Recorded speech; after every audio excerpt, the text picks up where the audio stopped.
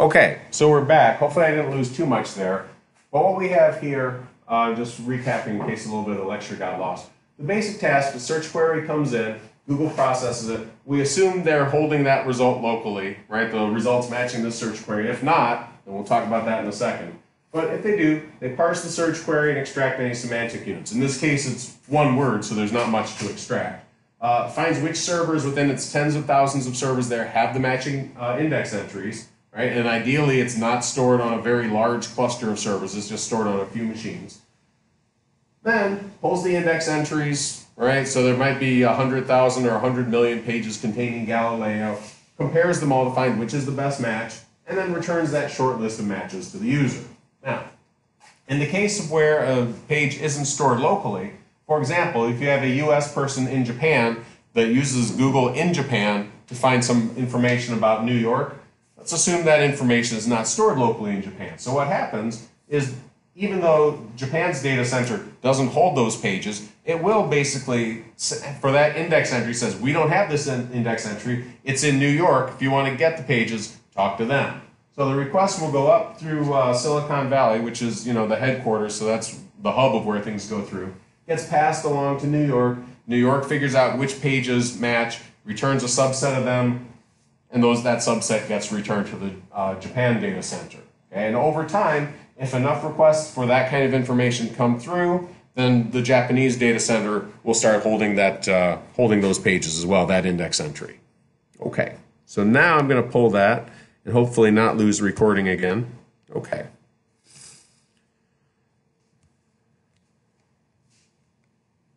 Okay.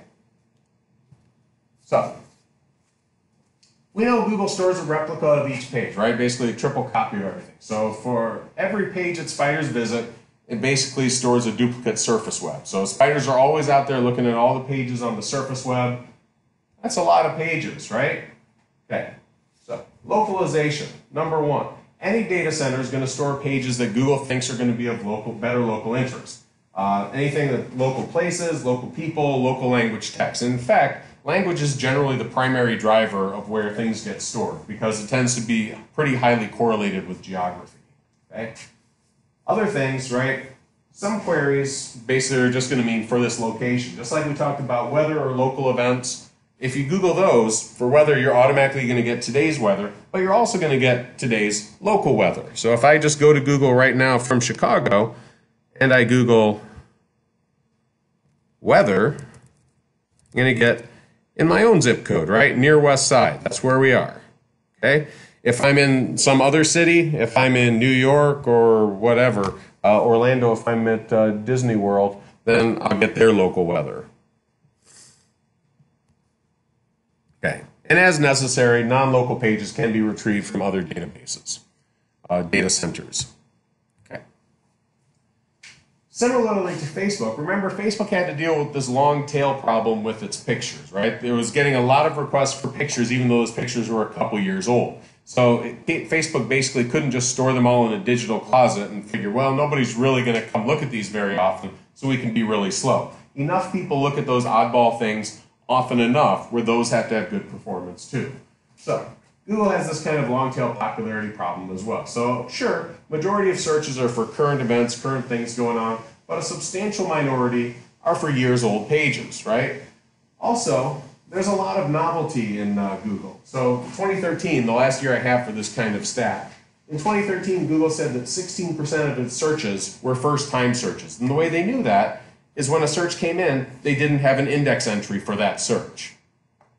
So they said, yeah, we don't have any background information on what people are looking for here. And you can imagine my best guess for why, they didn't really talk about it, my best guess for why is there's simply unique combinations of people's names and other things, right? So if people are, for example, if I'm looking for myself, Doug Lundquist and blah, blah, blah, blah, blah, so if I'm Googling myself, or if I'm Googling information about some other person in some different context, and there are always new people rising to the top of whatever situation, or new actions going on. So like Elon Musk, right? People might be searching for him as far as Tesla, or then for his appearance on Big Bang, or then for him smoking a doobie during a phone interview, things like that, during a conference call. Yeah, first-time searches, a lot of that stuff. Current events happen. Okay. Anyway, conclusion for that, Google can optimize its performance by constantly updating and caching popular search results. So if Google recognizes, this thing is a suddenly new popular search, right? Some big, what's the current event for today? Let's see, I hope it's not something horrible, but they often are. What do we get? Come on, give me some of this. Is just links to current events, you bastards. All right, current event Chicago. Give me something. I just look Chicago breaking news. Let's see what we get. Ugh. All right, so those are just the links. All right. Oh yeah. Well, it's usually something bad, right? All right.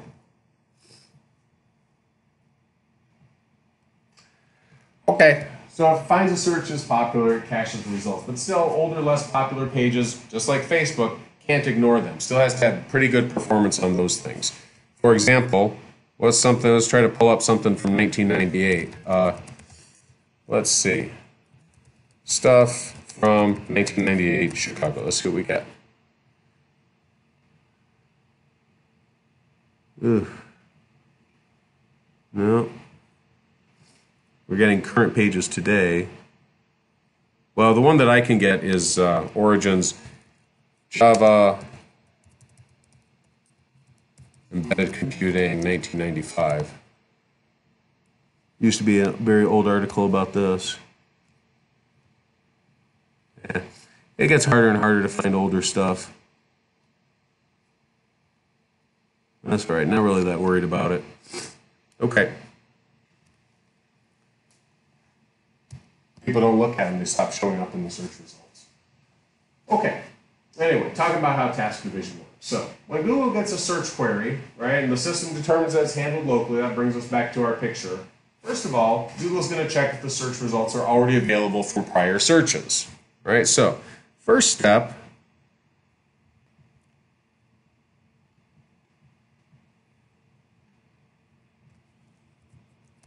caching, okay?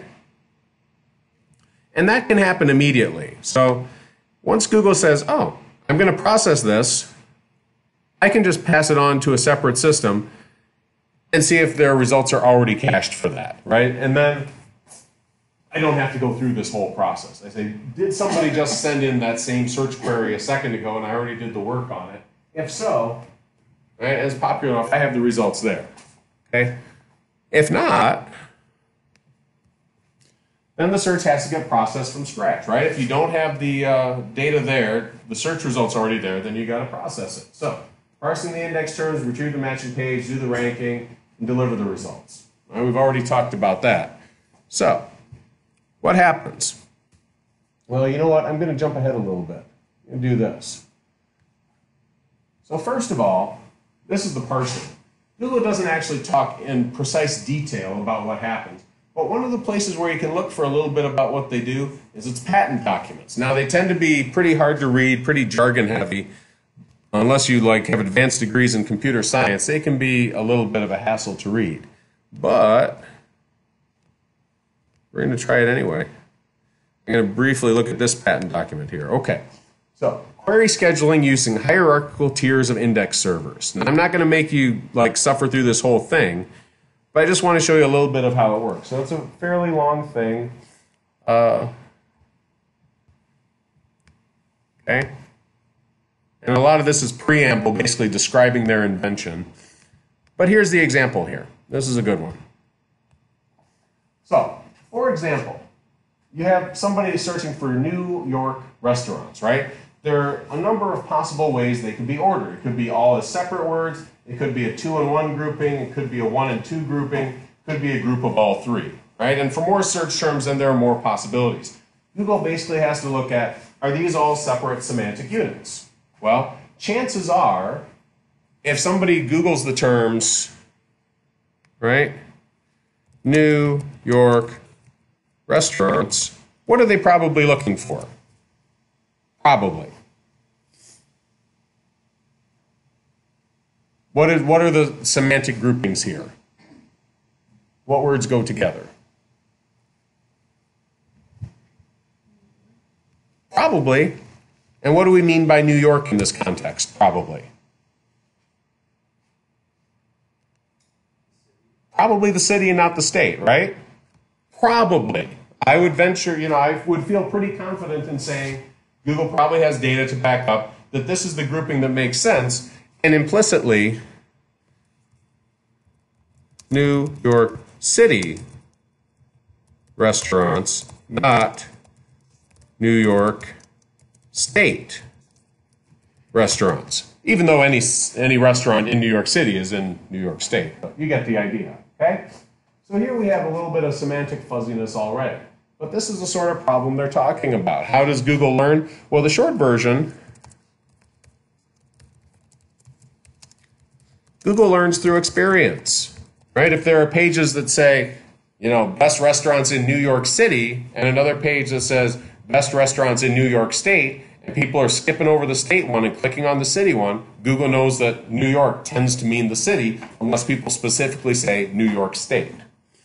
Okay. Now going down a little further here, and by a little further, I mean a lot further. This is a rather painfully long document. Okay. This too. Okay? So imagine if you have a simple sentence. The quick brown fox jumps over the lazy dog. Right? That is some kind of typo there.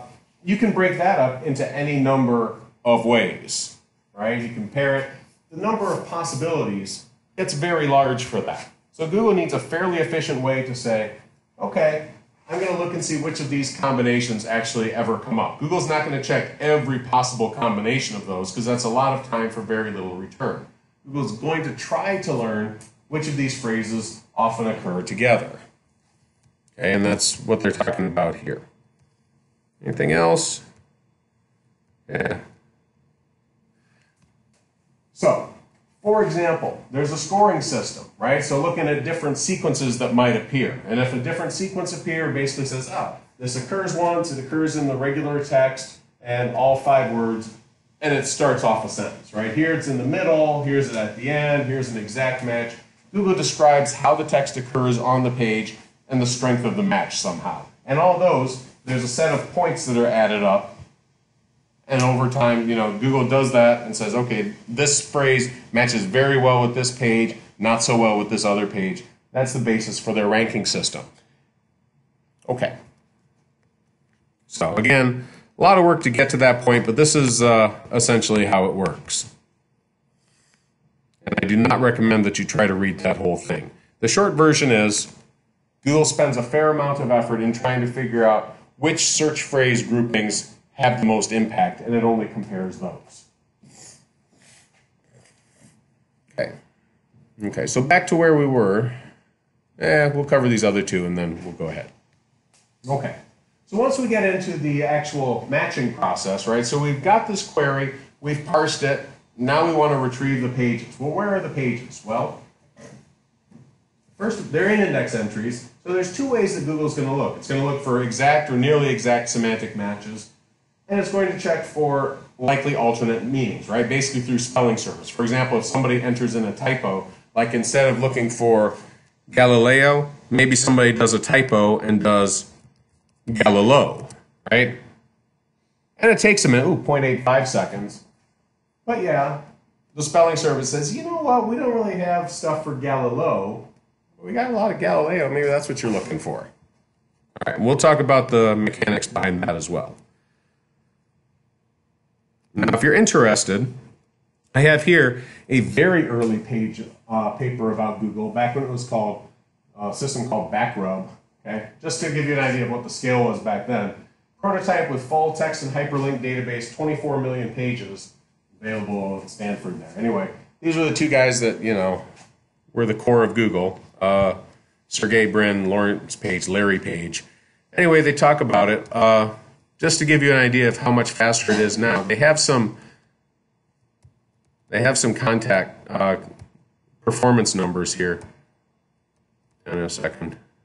This is much more readable, by the way. Here we go. So, For the initial query, they're always going to be slower, first time a query comes in. If it's the same query repeated, right, chances are a lot of the work has already been done and is cached somewhere. So Al Gore, who was a notable in the 90s, the initial query took a fraction, total time 2 seconds, but if it gets a cached version, tiny fraction of a second, right, 0.06, like a 16th of a second. Vice President, right, their version it took almost 4 seconds, but the cached version was less than half. Why? There's a lot more entries for Vice President than there are for Al Gore, okay? And especially, remember this, 1998, they were exact text matches, so it had to actually match Al Gore. It couldn't be Albert Gore, for example. Okay. Hard disks, this one took a little longer, but the caching was much smaller, much faster. Search engines, that one took almost 10 seconds. I'm not sure why. It's been a long time since I read this paper, but yeah. Basically, this is an idea of how long the initial searches take, and typically sped up by about a factor of 10 or more for cached searches. Much, much faster. So once Google recognizes that a search is popular, it's going to cache those results, and it's going to be able to deliver them relatively instantly. Okay, this is where they were 20 years ago.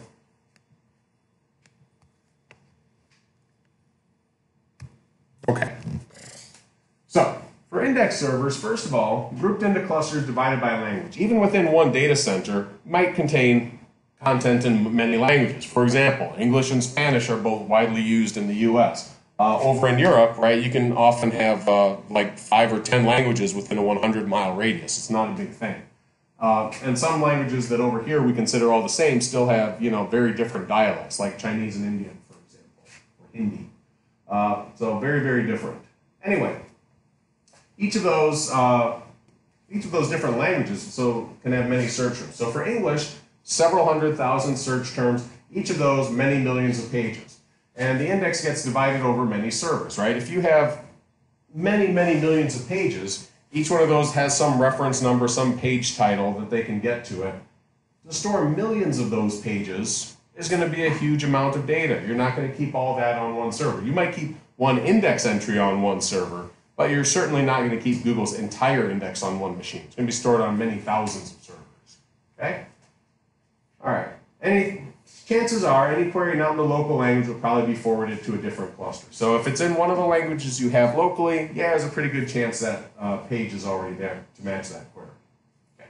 So when a search query gets received, what happens? Well, first, again, semantic analysis to identify which index has the search terms, and then forwards the query to the appropriate servers. That's where we get to this. Okay. So this is the page we already covered a minute ago. We'll talk about the detail. So the detail on how the servers are arranged. Okay, there's some math behind this that we don't get into, but the short version, server cluster gets divided into segments. Each phrase entry is confined to a single segment. All right, so what we have is something like this. For example, if I am looking for Galileo, and I'll use his full name, Galilei, okay, then there could be two separate indexes. There could be one for Galilei and another one for Galileo. And we'll assume for the moment that they're stored separately and they're not, part of the same semantic unit. Okay? There might be two different ones, even though there's obviously going to be a lot of overlap. So for Galileo, it's stored on one set of servers. For Galilei, it's stored on another set of servers. Okay, so the first perk about this is these two parts of the search operation, right, the matching operation, they can happen in parallel because I retrieve these pages from these servers, I retrieve these pages from these servers. Now, if they're all stored together, of course, that makes it even simpler. Okay, but we'll assume they're all stored differently. Now, the next thing, well, how does this whole entry list get divided and how are the pages stored? Well, like this.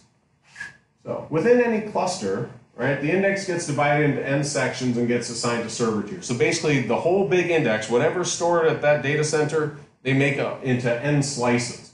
Each one of those slices gets assigned to a different tier of servers. And the tier, remember, is just a group of servers doing the same thing. So each slice has a dedicated group of servers dedicated to working with that slice of the index. each index entry is distributed over one or more shards, so part of the tier. So a particular machine or portion of a machine, it gets scattered over them. And tends to be scattered over separate servers to enhance parallel operations. Basically, the initial pass, passing the index entry along to a tier, you don't want every tier to be involved in every index retrieval. But when you're processing that, when you're saying which pages actually correspond to that index entry, you want a lot of machines within a tier to do it so it gets processed quickly. Okay? Now the neat thing about this, there's an assignment function. This is where the math comes in. Any given page gets stored in the same shard for any entry, including the page. Right? So that means this. If there is, I'm going to just pull this image.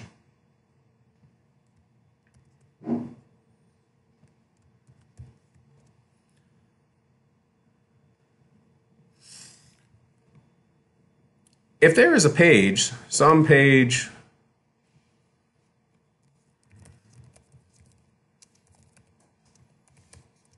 about Galileo, say, okay? Page gets stored in the same shard for any entry, including the page. So, every copy of that page, right, just the data about it, will get stored in the same shard. So, if it's stored in number 1, gets stored there, gets stored there, gets stored there, it gets stored there. For all the tiers that are involved in it, that page gets referenced through all these. And again, the nice thing about this is it enhances parallel operation. Basically, if a request goes through and it has to search for that, it's going to use these same shards in every tier that's involved in the process. Okay? That means that the rest of the system, you can plan around it better. You can say, well, yeah, this shard is busy right now, but the next one that comes in, it might use number 2 or the last one, whatever. Now, in this diagram, every server tier has the same number of shards, M, but it's not required, right? Some tiers might have a larger number of shards than others. Just the point is, if a page is referenced across more than one tier, it's all stored in the same shard, and that makes it pretty easy to plan. Makes it pretty easy to plan because you know that once a request comes in, it's only going to occupy the same space in each tier. All right. Now that's a little bit more detail, you know, like network and system architecture. I'm not going to ask you about that really on the exam. I'm just giving you some context about how Google works. Okay. And if you're an IT person, if you're an IDS major, you may find that interesting. So a little extra there. Okay. So we understand it gets the pages, right? It gets the terms. It figures out what index entries correspond. It looks up the pages corresponding to those index entries. Now, how does it do the comparison process? Well, sure, Google stores the original page document data and stores it somewhere, right? But this creates problems. If you were going to just go by those original documents, number one, it's hard to compare them. It's hard to do some kind of apples and oranges comparison, right? Google, sure, it stores all the pages, and sometimes it tweaks its algorithm to see which works better, which version works better. And to do that, yeah, it needs the original data. But all that is on separate hardware. The original copies of all the pages, they're stored somewhere else in Google. They're not really part of this indexing and retrieval system.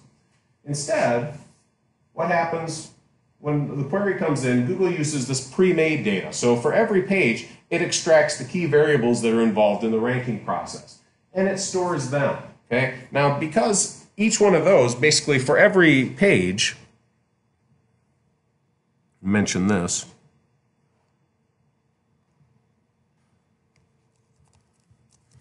since every page has the same kind of data extracted and distilled for Google's ranking algorithm,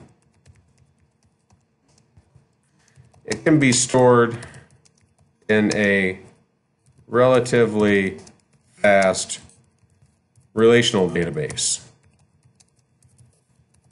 Okay? So the relational databases are faster, and they still apply some special structuring there. But it's fast because you know every page is going to have the same kind of stuff, and it's very easy to see that. If it just stored it in a big blob of data, said, oh, here's this web page, then every time a search process came through, right, Google would have to look at the page, re-extract all that meaningful data from the algorithm from it. That would be crazy. Instead, Google just takes the data from the page that it's going to use and stores that, and that's what this process is based on. Okay, now again, there's literally hundreds of variables involved, but still, it's much faster than trying to reanalyze the entire page. Excuse me. Okay, so we know this. When the query gets processed, the indexing system retrieves the matching documents. Users get a blurb of text, right? Typically a title and a few lines of text. And then there's layered rounds of page ranking. First of all, you get like the best results, and then, then subsequently you get less results. So initially, the matching is done by search term match strength, right? Basically where the terms are, where they appear in the documents, all that. And then afterward, by analyzing the document itself, right? So look at all the key data in the document. So the first pass is saying which of these documents actually hold the terms, right? Because that's going to filter which ones you look at all. And once you have this subset of documents that you're actually going to look at, then you look at the individual document data. Okay. Now, as far as anybody on the outside knows, Google does use a common methodology for this page analysis. Basically, they store the same kind of data for every page. In this, what they do, they reduce this page content to a set of variables. First of all, the title and maybe a blurb below if necessary, and then hundreds of other factors like images it's stored, how recently the page was refreshed, the site that the page belongs to, who wrote the page, anything like that, the initial language of it. And basically there's a uniform structure, so it's compatible with relational database models. Now, yeah, Google does store these documents in their original form, right? And the main reason for that is to reanalyze algorithms and maybe do checks to make sure that the documents still match up with what Google has in its other system. And since there's no inherent structure to pages themselves, some kind of NoSQL is a sensible option. But in fact, Google, for its for its basic distilled data, Google does something called Bigtable. Okay? And Bigtable, it has elements of it that are relational, but also elements that are a little different. So, key thing, every object, right, in its Bigtable is stored as, number one, the relevant page data, plus a timestamp. And the reason why it needs a timestamp is Google wants to track, which version of the page it's using. So there's always a field for that. But sparsely populated tables of rows and columns, we'll talk about that in a second. Okay, so first thing, in Bigtable, one of the key principles is groups of related rows get stored near each other so queries don't search the whole database. Okay?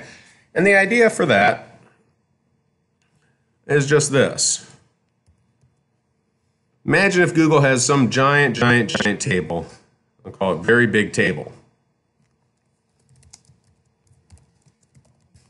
Okay? And suppose that in this very big table, however the pages are stored, only a subset of these at a time is probably involved with a particular query. Okay? Well, that's nice. If I store them next to each other, then I can just figure out what the starting point is, what the end point is, and just scan through that portion of a table. And maybe even all these portions are all on different servers, and they can be all processed separately. Okay? If they were all randomly distributed through all of this big table, then I would have to, for every query, I'd have to start at the beginning and go through all of them. It'd be a lot more work. So if there are pages that commonly come up and they're grouped together somehow, for example, they're involved in recent popular searches, yeah, Google's going to try to arrange them together.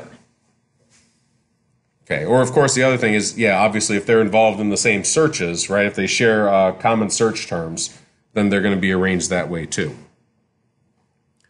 Okay. I should also, I'll mention one more thing. Imagine this.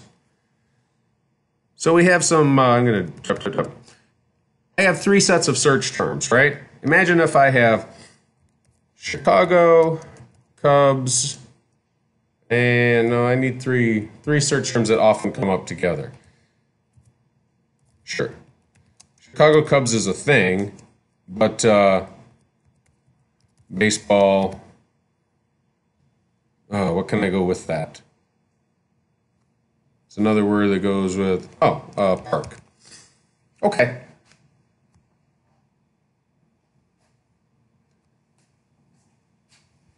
These things are conceivably all related, but they're related in different ways, right? I could look for Chicago Cubs by itself without baseball and park. I might group all those pages together. I could certainly look at Chicago Cubs and baseball, right? Better yet, let's do, instead of park, let's do Wrigley. Okay? Chicago Cubs, baseball, Wrigley. These are ones that are, 3 semantic units, and they could come up together often, right? Sometimes people search Chicago Cubs Wrigley, or baseball Wrigley, or Chicago Cubs baseball. And since I'm storing a triple copy, I can store these pages in different combinations. I could have one table keeping Chicago Cubs and baseball together. Okay? One keeping Chicago Cubs and Wrigley together. And one keeping baseball and Wrigley together. Okay? And all of those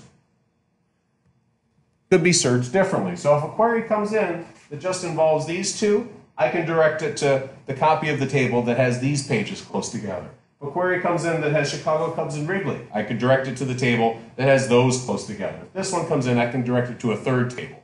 I'm still meeting the requirement of storing a triple copy, but the different copies I have, I can index in different ways to make them easier to retrieve.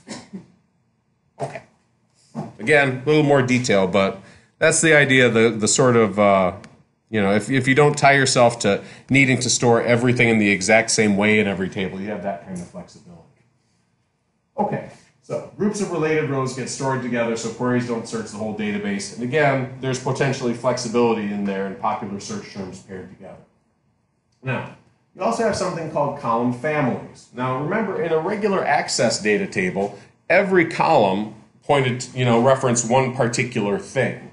Well, we know with web pages, you often have a lot of the same type of thing. For example, you might have a page that has 60 or 100 images, or you might have a page that has a dozen links to different pages, anything like that, or a bunch of different headers. It makes sense to not be tied into, a particular number of things. So in this case, in Bigtable, you recognize that you would have column families. So there'll be like one column for images, but that images entry will point to a list of all the images, right? And for example, if you have a list of links, you'll have one entry for links, and that will point to, again, a list of links. So that's what a column family is. Instead of saying that every column is going to be one particular thing, in Bigtable, every column could potentially reference a group of the same kind of things.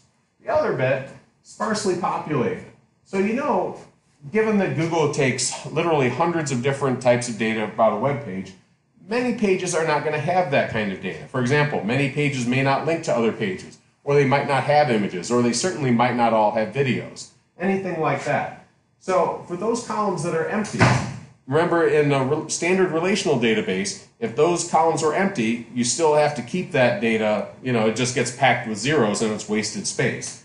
In Google's Bigtable operation, if the columns are empty, basically there's a quick way of saying, yeah, you know what, this thing is just not here, and we're going to save space on that. It's a little slower to search through, but it's not so much slower that it outweighs the need for saving storage space. Because when you're keeping a triple copy of the internet, right, you really need to worry about those kind of space problems. Okay, so those are the key features of Bigtable. Number one, right, every record has a timestamp. Number two, column families. So unlike a regular relational database where every column is one thing, in Bigtable it points to potentially a group of things. And it's sparsely populated, which just means if there's a lot of empty space in the table, you're not going to waste a lot of space on your storage media. Okay. All right. Last real topic here. I guess I've been talking for a while. Any questions about any of this stuff? I mean, I imagine some people must have some questions, but nobody wants to talk. No questions? All right. So, the last thing to talk about here, spelling servers. I'm just going to make sure the recording is still on. It is good. Okay. Okay. So we all all know that sometimes when you're making a search on Google, you enter in the wrong stuff, right? That happens. So, how does it work? Well, basically, first of all, the original search query comes in. First of all, Google's going to check and see, oh, is anything gone wrong with that?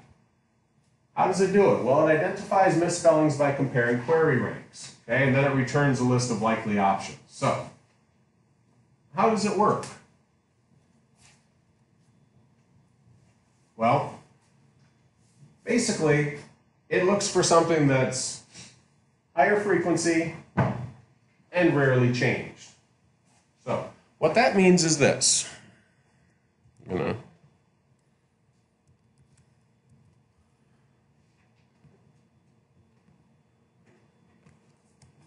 How to recognize a spelling error. Okay? First, it's an unusual spelling, right? Basically means, ideally, with no index entry. So that's one thing. Spelling errors are pretty rare for most things. I mean, you can have exceptions like, right? There are some even more than, say, separate, right? Very common spelling mistake. But if it's an unusual spelling like separate, right? If I just put in a double P there for no good reason, oh, Google's going to say, yeah, we don't have an index entry for that. So, unusual spelling. Second, very similar to a common word, okay? And Google's going to look and say, you know what, this odd word that you put in there, I don't really have much data on this one, suggesting that it's either really rare or a misspelling. But if it's also very similar to a common word, statistically it's more likely that you have misspelled the common word than you've entered in something different intentionally. Okay? So, compare. All right. And that's essentially it. So, spelling error, spelling checks have been around for about 10 years. And again, sometimes it's an actual definite entry, like search term with no index entry. But sometimes, right, people enter in correct but unusual words that are very similar to popular search terms. I'm sure we've all experienced that where we typed in some oddball word into Google and it's definitely the word we mean to use, but then Google says, are you sure you didn't mean this? So, how it works? Well, first of all, higher frequency, right? So if the query is a common query and it's rarely revised, because Google recognizes this. Google knows back in the day, in the pre-spelling era, if I type in, what shall I do? Galileo with two O's, right? Galileo. That's not going to be a common one. But if instead, right, I click on this and I say, yeah, this is definitely what I mean, in a sense, that's revising my query, right? If I accept that, for all practical purposes, I have revised my query to admit, oh, I'm looking for this. And then Google says, aha, Galileo is, we have evidence that this is a misspelling of Galileo. Okay.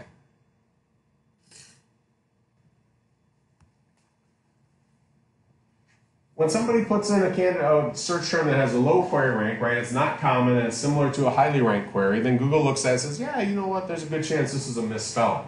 And the similarity can be in individual words, could be semantic units, could also be observed from sequential searches, right? If you type in something and it's wrong, it gives you a bunch of wrong data, and you jump back and do something else, right? For example, if I do this, if I type in UIC, but then I say, oh no, that's what I meant ICU, right? Then I say, oh, maybe this one thing is a misspelling for the other thing. Okay, Google starts to learn stuff like that. And one of the fun things you can have with Google is trying to figure out how badly you can spell things and still get reasonably good search results. For example, and one of the things that works well is if you like start off with the first part of the term, like univer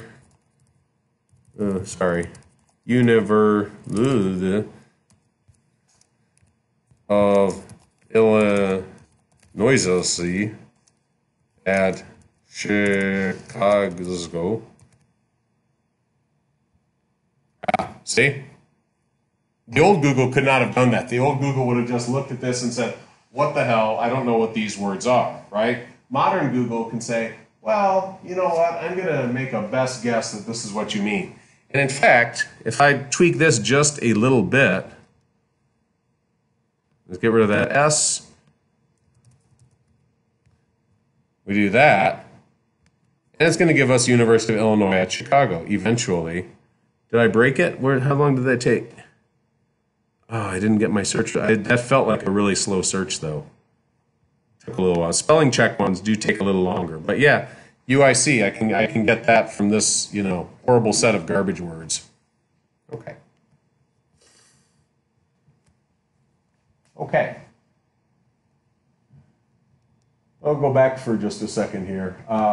So we were to understand how spelling servers work. I mean, that's their function. They get the original queries, they identify misspellings, and basically they return a list of likely options. So if, the query comes in that's misspelled, like university, blah, blah, blah, blah, blah, it's going to recognize, hey, you probably misspelled that, and it's going to return back to the regular search query system. It's going to say, oh, you probably meant University of Illinois at Chicago. That was the best thing of what we got. Now, back in the day, you might still see one of these around. They had something called a Google Search Appliance. And a Google Search Appliance was basically like a little box, kind of looked like a little server, and it was document storage. So if you were a business, you could store, tens of millions of documents, potentially. And why it was really important, you can imagine that business documents made in the real world, people often misspell things, right? And if you're looking through a bunch of documents, trying to find something that matches certain terms, and you miss something because of a misspelling, it can be very difficult to find that thing again. So that's a big part of making that technology useful. However, right, these things, they still exist, they're still out there, but Google doesn't really support them anymore. So if you have one, you can still use it, but yeah, they're kind of gone. Okay, they've shifted to trying to sell cloud storage instead. Okay. All right, last thing. Remember we talked about caffeine, about how Google is able to do the updates in real time much faster. Like back in the day, they used to do them in batches at the end of the day, but now they can do it essentially in real time. Well, reason why, number one, as far as Google users are concerned, all the pages, all the search results, they're read-only, okay? That's what you get. The users can't change anything. They can only see what's there. Second, with systems like Bigtable and these others, it's designed to let you do small-scale updates very quickly, right? So there'll be some group of pages that are together. If those get updated, for example, right, like in our Chicago Cubs example here,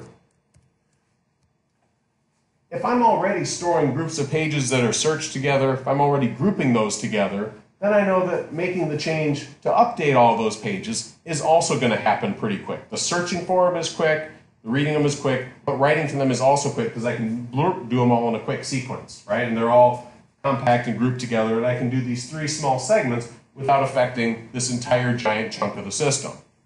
Okay, so that's part of it. Last, duplicate copies are always maintained locally. So even if I'm changing 1 or 2 of the copies of a page, there's always going to be at least one of them available for somebody to read off of. But the other thing is that, like Facebook, Google has adopted a lot of eventual consistency policies as far as search results. So what this can mean, different users might receive slightly different search results, especially if they're using different data centers. So for example, one data center might have updated its particular version of a page while another data center hasn't quite done it yet. So for a few seconds, there might be that sort of gap.